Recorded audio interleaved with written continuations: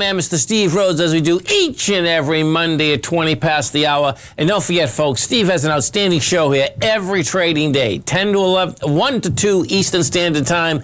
Also, it's a great newsletter, Mastering Probability. Now, it's very easy to get Steve's newsletter, folks. Come over to our website at TFNN, go to newsletters. You're going to see it on the right-hand side. You just hit subscribe. You can get Mastering Probability for 1 month for $149. You get it for 6 months for $695, which is a savings of $199 or 22%.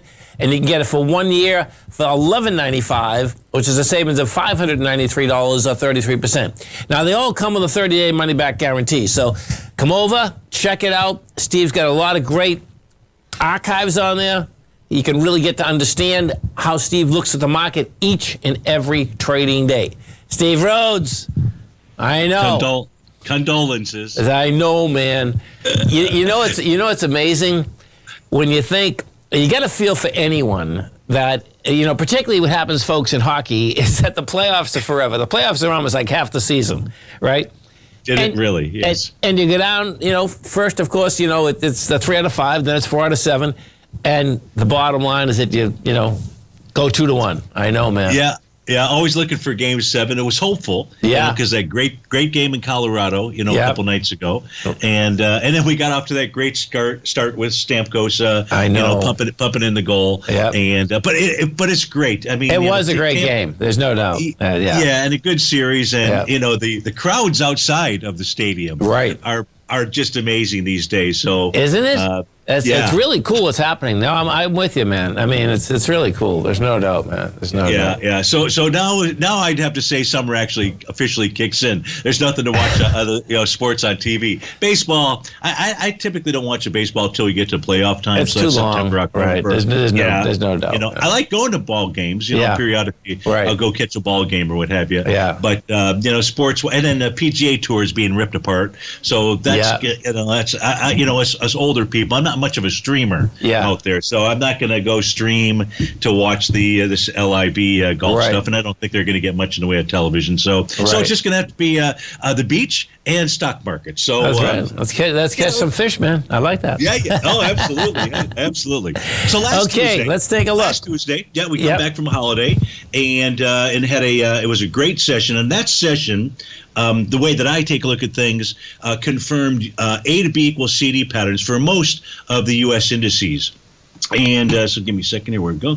And the only primary indice that did not complete an A to B equals CD to the downside was the Russell 2000. Okay. It went ahead and formed what I refer to as a Rhodes momentum indicator bottom.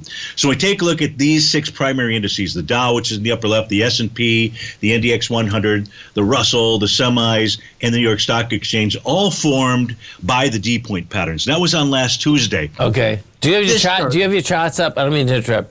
Oh, shoot. I thought I did. Oh, that's all right. Al, do you have his charts? No, P didn't. That was my fault. So That's okay. Yeah. So here, hopefully you guys can see them right now. So here are the 6 panels with the A to B equals CD patterns for the primary indices. The one on the lower left, the Russell, you can see never made its full extension out there, but that doesn't mean that it did bottom. Okay. Because what it bottomed with is my tools automatically draw in these diagonal lines. These diagonal lines are part of the Rhodes momentum indicator system. As you mentioned, subscribers have an archive that shows them exactly how this pattern works. That way they can do it on their own for the stocks that they follow out here. And it's really a great tool. So we've got the bottom inside the Russell 2000. And speaking of Rhodes momentum indicator bottom patterns, these are the weekly charts for the Dow, the S&P, and the NASDAQ 100, Tom. And interestingly enough, the price action on Friday, so Tuesday to Friday, but Friday's price action actually confirmed Rhodes momentum indicator bottoms for the weekly time frame. And the way that my patterns get confirmed, whether it's at tops, I look for bearish reversal candles. Yes. At bottoms, I look for bullish reversal candles. It's really simple, and it really boils down, Tom, to 6 different bullish reversal candles, and if you can learn those, the exact opposite of the bearish reversal candles. So I teach folks that as well. So that's another archive inside the Mastering Probability new videos out there. Yes. So we've got confirmed bottoms on a weekly time frame. This also, by the way, confirmed weekly by the D-point patterns or Gartley buy patterns out here because of that bullish reversal candle that formed last week for the Dow, the S&P, and the NASDAQ 100. And with regard to the Rhodes Momentum Indicator tops, even though we have those at the bottoms here, those black diagonal lines followed by the bullish reversal candle, if we take a look at what took place up at the top, at the highs out here, it was the exact opposite. It was the Rhodes Momentum Indicator topping signal. Nice. And again, you'll see the bearish reversal candles out there. So, folks, what I want people to understand is I don't draw these lines in here. It's part of the automated system. It follows my very specific rules and tools out there. So there's nothing here that is left for to be subjective, so to speak. It's just it's just the pattern. Now, in this case here, Tom, what price should do, it should go target this little red green squiggly line out there. Okay, I see that. Yep. That could, and we can see how this has really acted as resistance, right, all the way down. Now, intra-session, so intra-week, price might spike through it, but it's really all about the end of the week, the close out there. And we can see how this has acted as resistance. So what price should do is head up to those levels. That's where the counter trend move should end, in that general area. If price closes above that level, then we may have something else that's going on, or at least a further counter trend move. So I know very clearly what to be watching for, what to How cool is that, right? I know. Yeah, absolutely. Totally.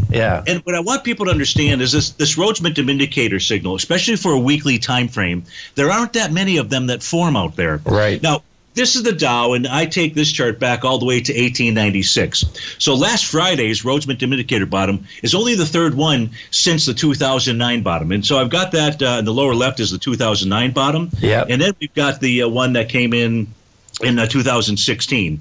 If we take a look back even further, in 2002, the Dow bottom, this is on the lower left-hand side, yes, with the Rhodes Momentum Indicator. Now, what I don't want people to think is that this pattern never fails. All patterns eventually fail. And here, this little blue arrow on the right-hand side, during the move down from the 2007 to 2009 lows, we did get one failure of this pattern out there. But the final bottom that formed on a weekly basis was a Rhodes Momentum Indicator signal out here. 1982, kind of lower left out here, that formed a Rhodes Momentum Indicator bottom.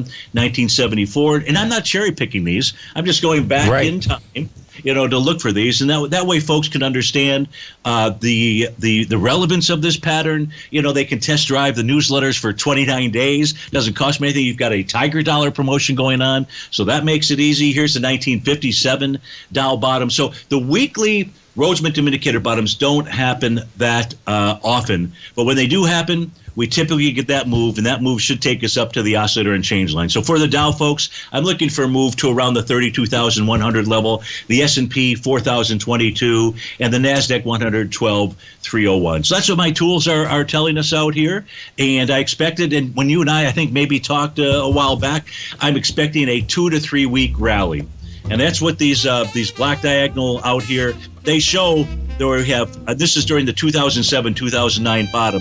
We had several 2 to 3 week counter trend rallies, and that's what I expect is going to take place this time. You know what's so cool, man? What's so cool is that it's been so effective. So if it fails, get out of the way. If it fails, exactly. folks. Oh, that's for sure. That's for sure. Have a great one, Steve. Have a safe one. We look forward to the show tomorrow. Thanks. Thank you. Stay right there, folks. We'll come right back.